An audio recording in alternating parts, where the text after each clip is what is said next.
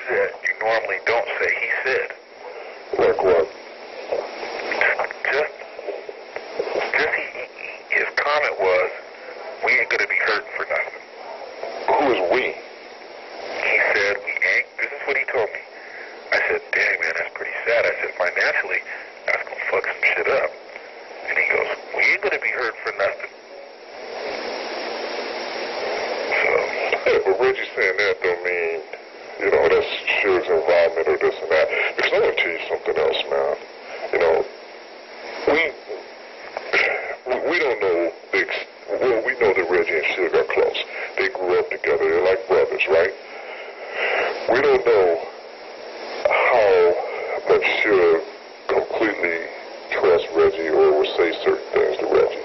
You know, maybe there's nothing he won't say to him. Then again, maybe there is.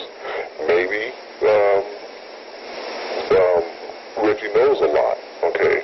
But I don't think if Suge had anything to do with Tupac's death, he would tell Reggie. He would. You think he would? He would. I know he would. Like, because they're tighter than you think. Everything that Suge does, Reggie knows. Because I tell you right now, anything goes down with Suge, you know who's going to run this company? Reggie. Wrong. What do you mean? Death Row? He would much rather see it turn over to Reggie. Nope. Wrong, because then everything comes back on Reggie, right? Everything is pointed at Reggie. That's pressure Reggie can't handle. Let me tell you, if something goes wrong with Suge, who's going to run the company? Common sense, right? Sharitha is on the thing. Sharitha's on the paper. Yeah, Reggie would carry most of the burden. Man, I can't see it. I cannot see that. I can't see that. And you know who I got that from? A good source, a family member.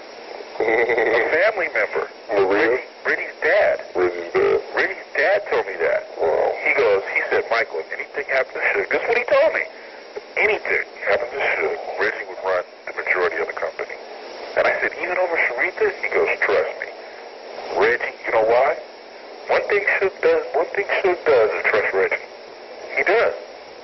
I'm telling you, Reggie fucked that whole shooting deal up. All that shit was Reggie's fault. Reggie was the one who wasn't with Suge. Reggie was the one who, you know, I was at the hospital when Suge called Reggie in there. See what I'm saying? I was there. One thing Suge didn't do is he didn't blame any of it for Reggie. And trust me, this shit was all Reggie's fault. Yeah, it was. It was all Reggie's fault. It should have been blamed on Reggie. You know, I mean, it wasn't even something where you could debate it. Any common sense tells you that the fault wasn't yours. You had been off for 6 weeks. Every one of them decisions that got me out of there, you in there, and everything else, all that came from Reggie's mouth. Yeah. You see what I'm saying? Yeah. All that came straight from Reggie. That's why this shit was so comical. Because I kept saying, boy, and then when I talked to when I went, we went jet skiing with Mr. Knight, he told me on the lake. He goes, yeah, if anything happens, anything comes up, Reggie would be the one running the whole day in and day out operation. Suge would turn it to him. Because I'm going to tell you who he wouldn't turn it to. He has more faith in Reggie than he does Norris and, what you call it?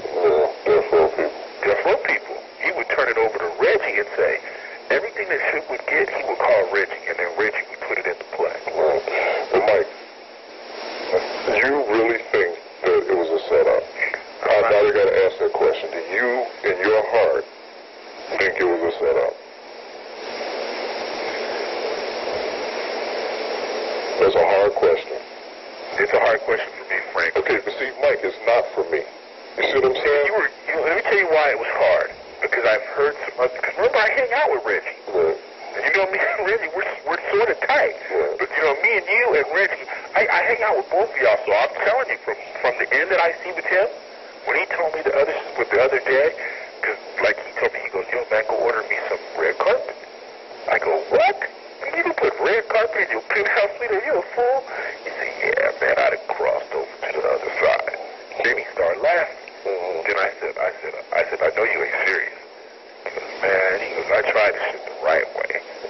And then we started laughing, right? He just says little things to make me think and to make his dad nervous. You see what I'm saying? Because his dad always tells me and Tim, hey, talk to Reggie. Hey, talk to Reggie. now, Frank, and between me and you, Reggie's in too deep. Oh, yeah, He's in way too deep. well, we figured that was happening anyway. We talked about that I before. mean, there's no reason for him to be in as deep as he's in. You see what I'm saying? Yeah. So he's doing this shit out of loyalty. He's sticking around out of loyalty. Then they said some things, right, that I look back and remember what he said. What you gonna do, Frank? What you gonna do? You know what he wanted you to do? Do you really want to know? Yeah. So you know. Mm-hmm. See, but here's the deal. With them, that was for real. There wasn't no joke there. Well, she asked me what I was going to do. Yeah, what he said, what you gonna do, Frank? What you gonna do? Do you know what he meant? No. You don't? No, I don't. Obviously, I don't. What did he mean? They wanted you to take someone out. Like, Okay, Frank. See, I was just telling you. I had to go back and ask Reggie what it meant. did you ask him? I sure did. Really? I sure did. And he said what? He said, niggas should be disappearing. What do you think? See? Like who? Now, that's what I'm saying. But see, evidently, they know who it was. You see what I'm saying? That's what I was getting. Frank, Yeah. did he say that over and over and over? Yeah. What you gonna do, Frank? What you gonna do? My homeboy is gone. I had to go back and ask Reggie. Well, see, you remember that too. Yeah, I remembered a complete conversation. There's a reason why I remembered it. Because the first thought that came to mind, they want you to take some action. You didn't feel that? Mike, I probably didn't even think about it. You know what I'm saying? So I went back and asked Reggie straight up to his face. I said, Reggie, what was Suge implying?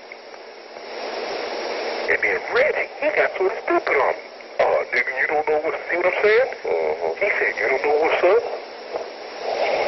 Niggas need to be disappeared around here. You know, that's how we keep shit in the field. You know, that kind of shit. I was like, are you serious? See, I thought, I said, did these fools convince Reggie? So, Mike, you think, from who told you it was a $51 million insurance policy? Resources out Compton. From Compton. From Compton. Well, listen, I heard it from Compton too. Okay, and I just heard it yesterday. Okay, and I heard it was the 50. 51 million, and then I know who insured it. Who? Lloyd's of London. Lloyd's of London insured it. That definitely was the asking price, what they insured it for. Then I know exactly who the beneficiary was. Sure. Yep. So why point everything back to me? Oh, it has to be pointing towards you. It has to point to you because you take the heat for everyone else. It's logical. It's logical. If we could say, well, security, you know, and then that's why Reggie ain't big to speaking up. Because he knows that they can blame you, and then it's just on you.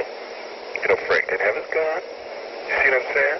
See, and you know what? I got to thinking about the whole thing.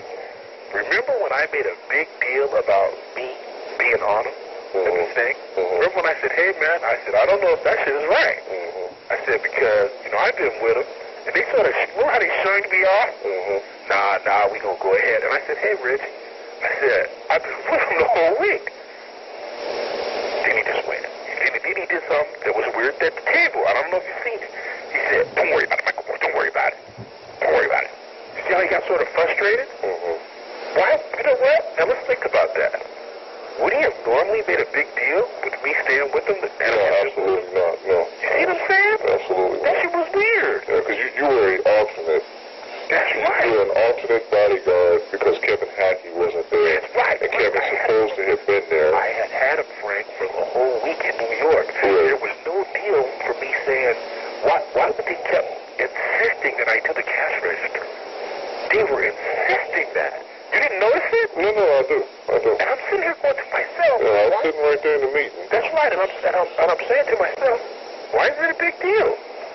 I had been with this fool. Everyone in the room knew that we had just got back.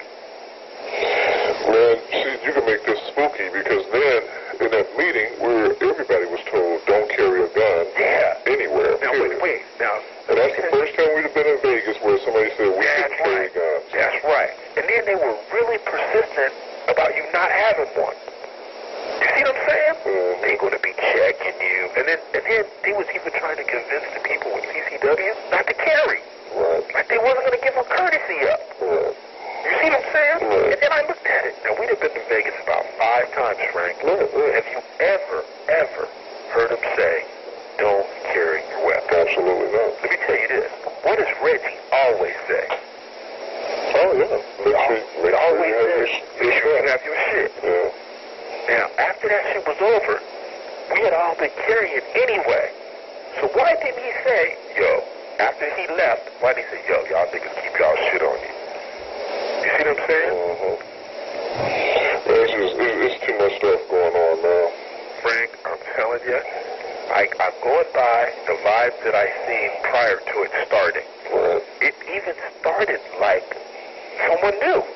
Well, let me tell you this, what I was told. I was told that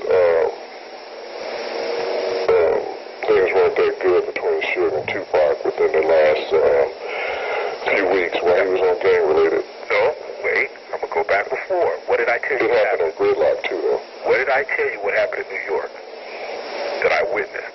What? When he said he was bailing. Who?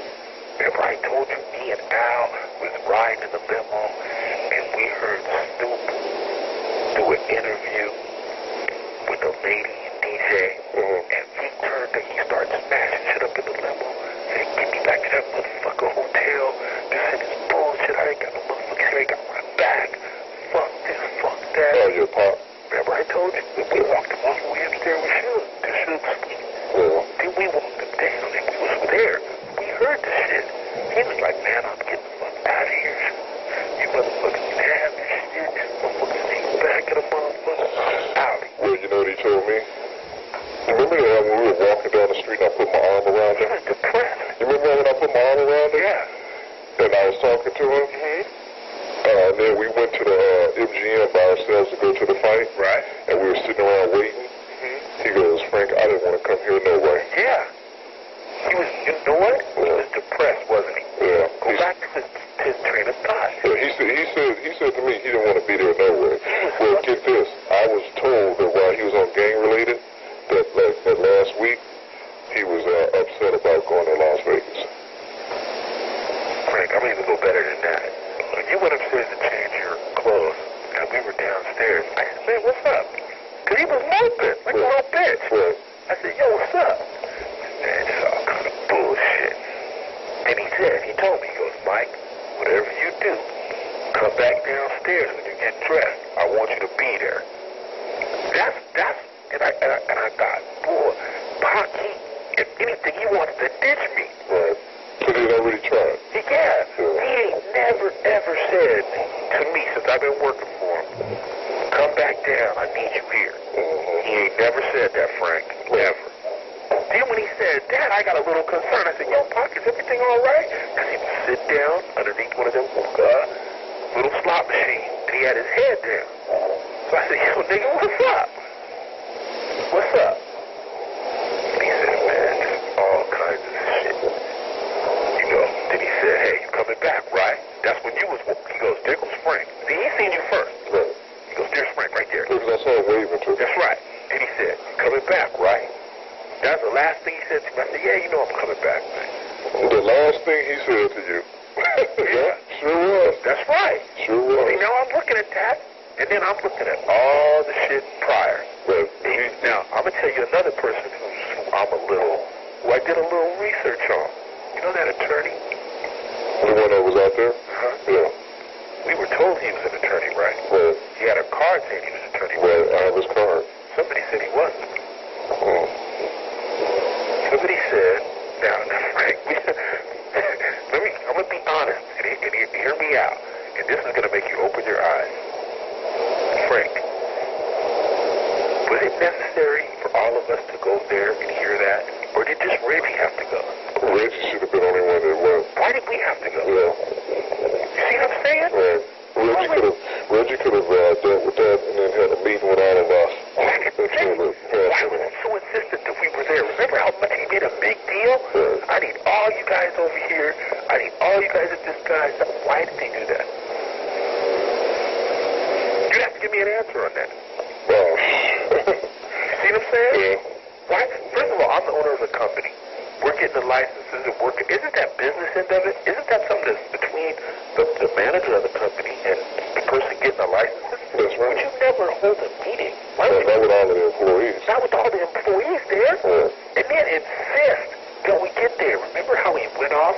Reggie went off when he thought motherfuckers wasn't making it? Right. You see how mad he had got? And then, look at the message. Really? Did he say anything in that whole meeting, or did he just talk about not carrying a weapon? That's all we talked about, basically. What else did he say, Frank?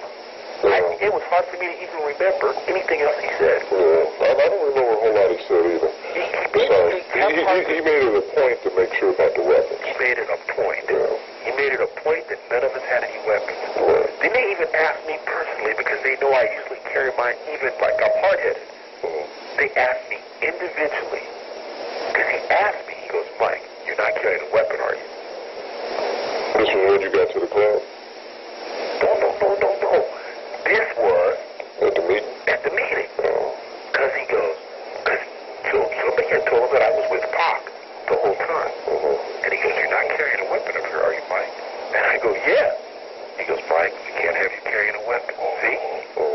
Why was he so, why did he go to that meeting? Who was that guy? You see what I'm saying? Now, I looked on the door, and you know how on the doors it has listed the people that work in that Yeah, building? his name wasn't on it. His name ain't on Yeah, there. I looked too. His name ain't on there, and I always do that. I looked too. Especially after he handed me a card. That's right. I made it a point, Frank. Because he didn't even know where his cards were. No. And that's supposed to have been his office. That was his office, and he was lost. Yeah. He didn't even know where the pins were at. Right. I caught all that. You know, and I'm sitting here and I'm going, okay, we got some problems. But I didn't say nothing. But then, when Reggie made a big deal about me and you doing the switch, I knew something was wrong. I knew something was wrong. And remember I told you, I said, that sure was weird. Ask Tim Williams. I told Tim something was going to happen. They all laughed at me. I said, Tim, something's going to happen. This was after we left the meeting? No, it was after I left you and Pac. Oh, okay. Because I went back to my room, remember? Remember when I told you that me and Tim stopped in front of the MGM Grand? Why would I have done that, Frank? Why would I have stopped Tim's truck? I stopped and I said, Tim, I should get out. And Tim goes, man, you know they going to trip on you. I said, Tim, I should get out.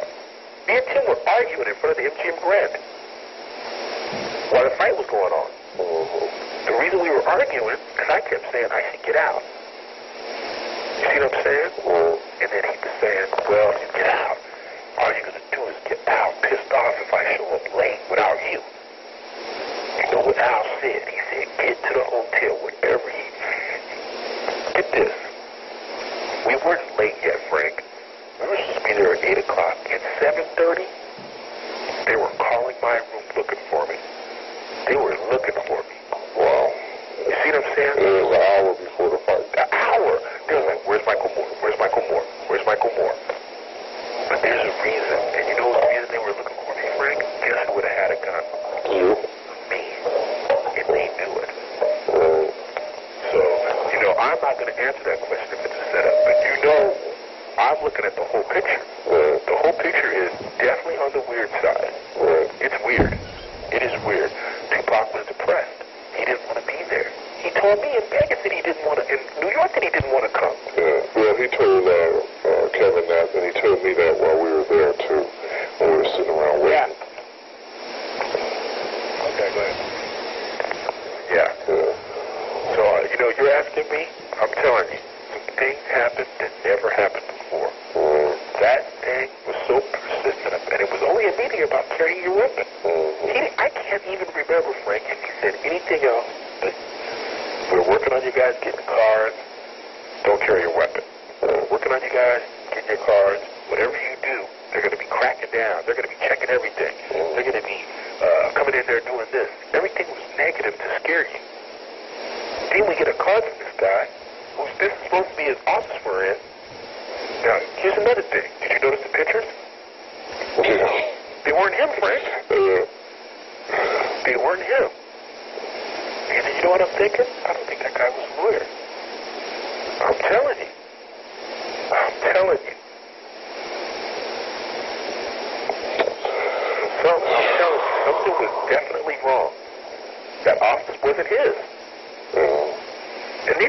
something about it. Remember? He said, sometimes we work in each other's office, or something to that. Remember? Why would he say that? It's a lot of unanswered questions. You see what I'm saying? Yeah. I'm telling you, Frank, something is not right. I'm telling you. It just didn't add up. It didn't add up. Reggie was so weird. I'm going to tell you another thing. Let's look at Reggie's thing. Why would Reggie, he's never, ever went to that club and started to, why was Reggie and Larry there? Why was Reggie and Al there? Well, he turns it over to Al every time. He turns it over to you. Right. He turns it over to Marcus the time before that. He was never there. And he was never there. Why was he so insistent on being there? And I asked him. When I first got to the club, I said, Reggie, why are you here? Aren't you going to shoot? No, I got to take care of some things at the club. And guess what? What did he do different? Nothing. Nothing at all. He did nothing. He just was there. He was just there. So I'm telling you, some shit didn't add up. It didn't add up for me. I'm not convinced. By any means am I convinced. You know, the shit looks a little crazy. You know, when you look at the whole picture, why they were so insistent. Why are we in an office? This guy's name's not even on the door. This guy's giving us a card saying he's this, but we're at an office where we shouldn't even been. We've never did that. We showed up to this guy, and we had no idea what we were doing there. And he didn't even make sense when we got there. Reggie can normally tell us that. Reggie normally tells us, hey, you know, they're going to be sweating you. You know, don't come in when you first come in, but then whenever the heat goes down, get your shit. Reggie tells us that. We had a point to have someone else be there to do it. You see what I'm saying? You don't think something's a little strange about that? See, to me, the questions aren't answered. They're not answered. Reggie never goes to that club. Never. Then all he kept doing. Well, what I didn't understand is how come Reggie is Suge's bodyguard and he wasn't with Suge? No, here's something funnier. When Suge called for him, yeah, he knew how to get a hold of Reggie. He didn't even ask me where was Reg. That's right. That's right. Why didn't he ask for Reggie? First of all, before he even went to that fight, he would have said, yo, where Reg is. Yep. Now, let me tell you this. Have you ever seen Reggie without him? Nope. He ain't without him now. That's right. You see what I'm saying? You see what I'm saying? All the times we go somewhere, who's on that shoes? Reggie. Have you ever seen him where he wasn't with us? Oh, yeah, I feel you. You see what I'm saying? Yeah. You asking me questions like, and then I'm listening to one end of what he's saying, and one end of what you're saying, and I ain't buying off on that. That's why I won't answer that question about his arrogance. It's really none of my business, but I'm going to tell you there was some shit happening that was weird. You know what I'm saying?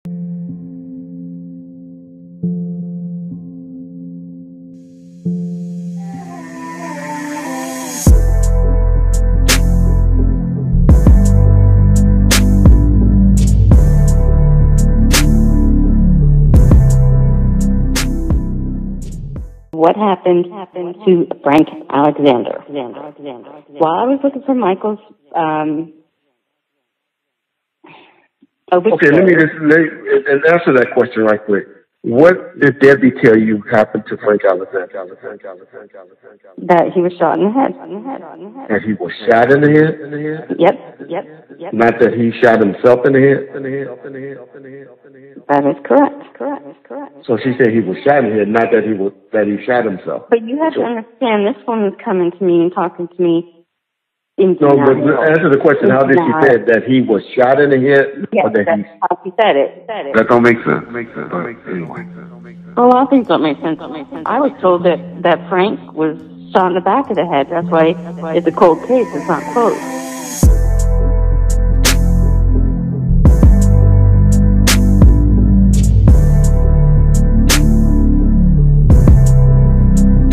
I've been thinking, you know, maybe I'm like scapegoat or something. I just want to let everybody know, you know what I'm saying, I didn't do it. 2 weeks ago, I I was at the MTV Movie Awards, and while I was at the MTV Movie Awards, I interviewed Tupac's bodyguard, Frank Alexander. He came to my hotel room. He had been bugging me about this interview for like a year. Then for me to, you know what I'm saying, interview him. He's if y'all not familiar with him, he the guy that actually pulled Tupac out of the car when he got shot and all that, and he was his last bodyguard. And so, you know, in the interview, I said to him, he wrote a couple of books and stuff, and he made the conspiracy theories about who he think killed Tupac and the government and the whole Suge Knight thing. Everything that you know about Tupac's death he's the one that was name dropping and exposing people and stuff. And so I had asked him inside this interview 2 weeks ago. I said, dog, you ain't scared that nobody gonna blow your goddamn head off? You know what I'm saying? Trying to expose all these people. And he was like, nah, and da-da-da-da-da. And just sure enough, 4 days ago to today, somebody blew his head off. Crazy. I hadn't put the interview out yet. We're going to do, matter of fact, the first part goes up. It was the longest interview I ever did in my life, too. About 2 hours, too. And then while we was watching it, Notorious was on. The movie Notorious. It was crazy. So eerie. That was at the MGM on September 7th, the night that he was actually shot. Wow. Yeah. I had to fly back to California to grab some extra clothes and things like that I needed. My gate was gate 6. My flight was flight 66. And my seat was number 13. Wow. And I was like, wow. Whoa, wait a minute. 666, right, as we know, is like the devil. The devil. And then seat 13 being an unlucky number. I was literally thinking, is the plane gonna crash? The next day was September 13th, which was ironically a Friday. And everybody, September 13th, yeah. Bad luck, right? Right. And I don't believe in any of that or go for any of it, but it's just ironic how that next day was the day that Pac actually died. And was God talking to me? Or was somebody giving me a sign?